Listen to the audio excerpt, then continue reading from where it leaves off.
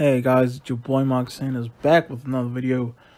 I am tired as a son of a gun, but I'm gonna do this. I don't remember the last time I did a TV show thoughts, but yeah, this is my thoughts on the Netflix TV show Dahmer. Or Monster, Ryan Murphy's Monster, the Jeffrey Dahmer story, whatever it's called exactly. It's a long ass title, and I'll probably just say Dahmer 2022 TV show thoughts. Anyway, I watched the first episode sometime last month, I think. No, I didn't get to watching the rest of the episodes till like these past couple days, actually. It's today, November 19th, 2022. I finally watched the rest of the show. I finished the show just now, and far up.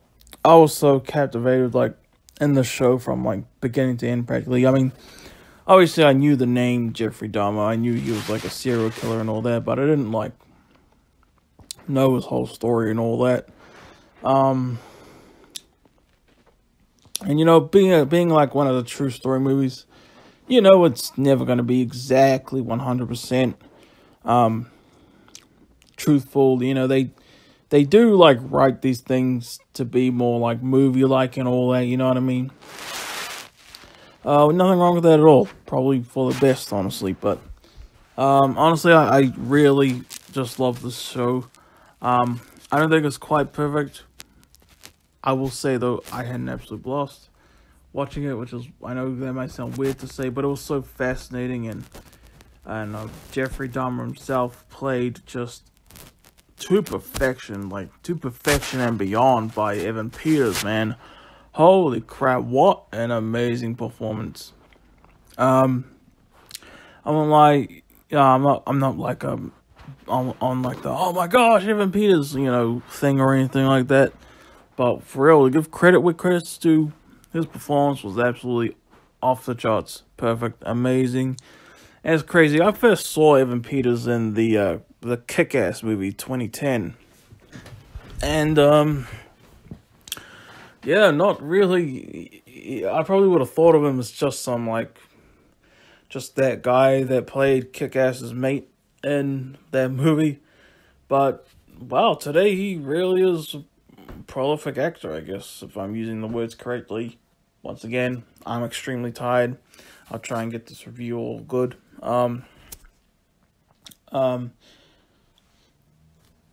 I won't lie, when I watched I can't promise that I won't spoil anything, by the way. I mean, can you say spoilers for like real life stuff, you know what I mean?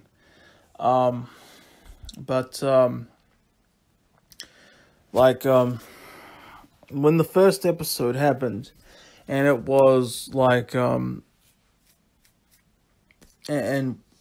we see like the moment he gets arrested, that's basically what the first episode is. And then when that happened, I was like, oh my gosh, are we going to spend the whole series in prison? Apparently, we do not, okay?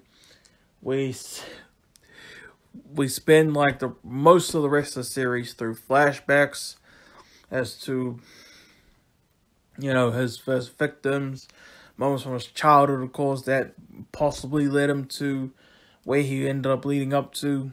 And, you know what I mean? And, very captivating stuff. Also, Richard Jenkins, I believe that's his name. I know him from Step Brothers.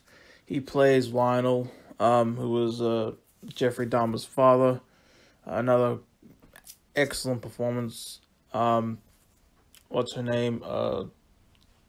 Molly Ringwald is in this as Jeffrey Dahmer's stepmother. She was great. It's nice seeing her in something again, you know. Legend and all that. And you see, like, maybe not every single victim, you don't get like the story of every single victim, but a good chunk of his victims, you do get the story of, well, not the whole story for the most part, but like how they met Jeffrey Dahmer. And you know, and honestly, far out. Never gonna justify what Jeffrey Dahmer did, of course, never. But I won't lie, man, people were real assholes to him. So many people were such assholes to him. People at school, even Steven, the first guy he killed. Well, he said some stuff. I know Jeffrey, like, kissed him and all that, but what he said to him afterwards, what Steven said to him right after that, you know.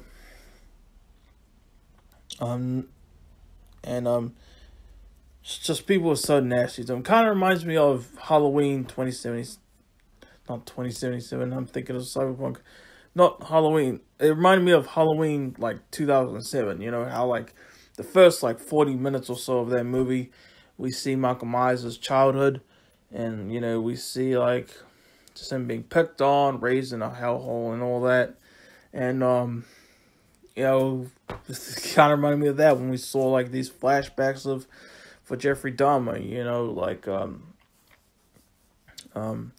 he got kicked out of college, kicked out of the military, starting crap when he stayed with his grandmother. You know, stuff like that, and you know, yeah, I felt bad for him.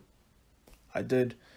I honestly, obviously, besides the straight up murdering stuff and luring victims and all that, you know, saw, you know, a lot of myself in him. You know, he seems very introverted, which I consider myself to be, honestly.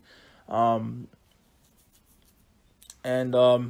even get episodes where, like, especially like later in the season, like we do get a couple episodes where like Dahmer isn't the main character of these particular episodes. Like episode 6, when we focus on Tony, that man was the purest of good heart, man.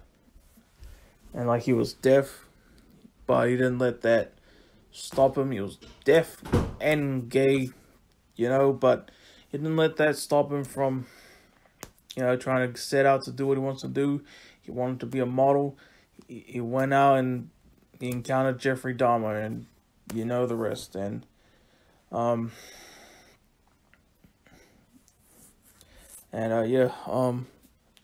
some parts I didn't really agree with, not with like the show itself, but like honestly, like, should I say this? I hate entitlement, honestly, and I did feel entitlement from like, which would be a real life thing and not like part of the show, I know, but like from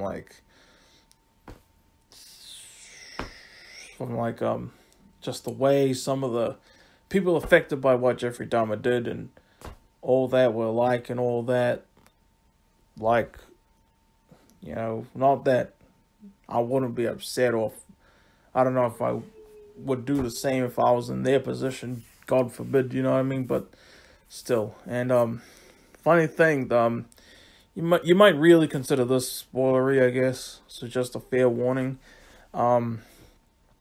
We do get cameos from not the real actual people, of course these are actors playing them, but Ed Gein and John Wayne Gacy. And that felt like a whole cinematic universe type thing. A serial killer cinematic universe. You know, nothing's impossible at this point. You know what I mean?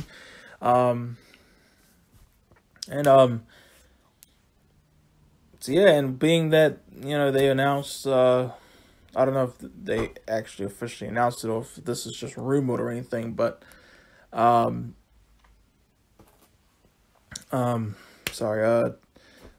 maybe they wanted to do like more Monster Netflix series, because this is called like Monster, the Jeffrey Dahmer story or something like that. And would it be Ed Gein and John Wayne Gacy's time in those other Monster seasons with the same actors? Maybe, you know, I think at least the John Wayne Gacy actor, because I recognize that guy from Ma. He played that guy at the casino.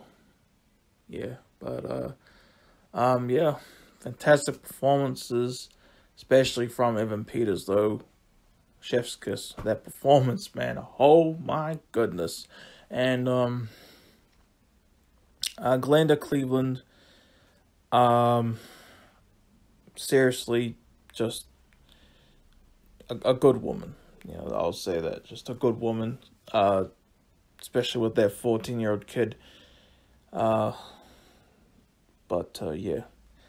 I won't lie, I did imagine in my head this review turning out better. But at the same time, I felt like it wasn't going to turn out as good as I imagined. So maybe it actually turned out better, teeny bit better than I expected. But yeah, Dahmer, the Jeffrey Dahmer story monster, whatever it's called. I'll probably give it a 9, maybe 8.5 if I did decimals. But I don't really do decimals, you know, because IMDb doesn't have decimal ratings, which honestly gave me massive OCD. So I guess I'll give it a 9. Excellent stuff though. Excellent production, excellent storytelling. Even though it's real life storytelling, you know what I mean. And yeah, that was my thoughts on Dahmer. Excellent show. Excellent season of Netflix. You can watch it on Netflix, of course, or you could torrent it. I don't have control over that, but yeah. I did feel for Dahmer quite a bit, though. Never, ever condoning what he did. Never get me wrong, like, yeah. By the way, this is actually the first review I'm recording on my new phone. Yeah, I got an iPhone 8 now. I'm still going to keep my iPhone 6. But yeah, recording this on my new iPhone 8. I don't know if it will sound better or anything, but yeah. Anyway, I'm your boy, Mark Sanders. Hope you enjoyed. Like, comment, subscribe, and peace out. Have a good day, y'all.